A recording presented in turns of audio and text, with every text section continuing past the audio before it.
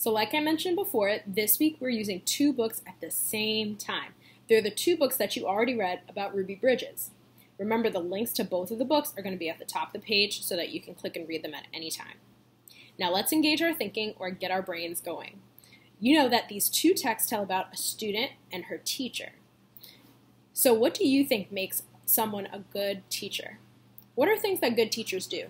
If you want, you can ask a grown-up at home about their thoughts on this, and then tell me about what you think or the conversation that you had below.